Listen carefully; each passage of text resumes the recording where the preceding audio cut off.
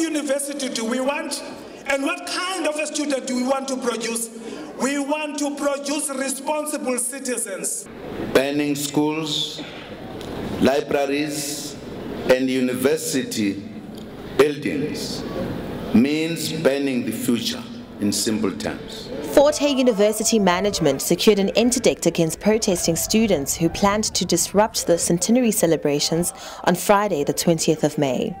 Students were determined to make their grievances heard even in the midst of heavy police presence.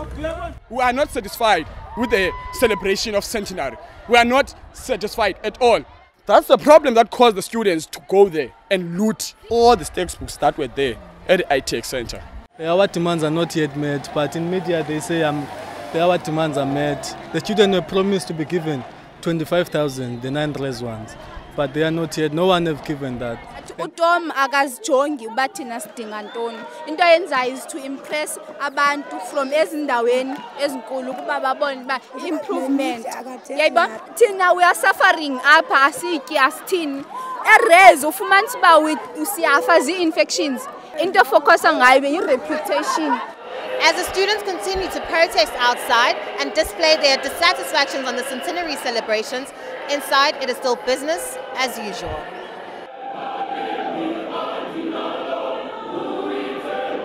The university's alumni and some of the country's ministers expressed their concerns as well as their hopes for the future of Fort Hare.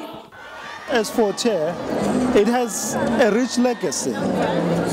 It just has to find other ways of continuing to make its contribution for the betterment of humanity. I'm not happy with what is going on here because this is our university and things are not as good as they were at the time.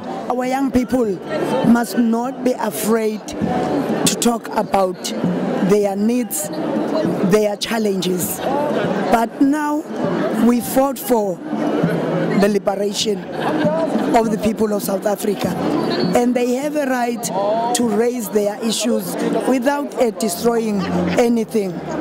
When we in the 70s banned schools and the like, it is because we did not have representatives of our own. The system of the day would not listen to us, and therefore we had every right at the time to fight in a manner that we thought fit would make those in power at the time to listen.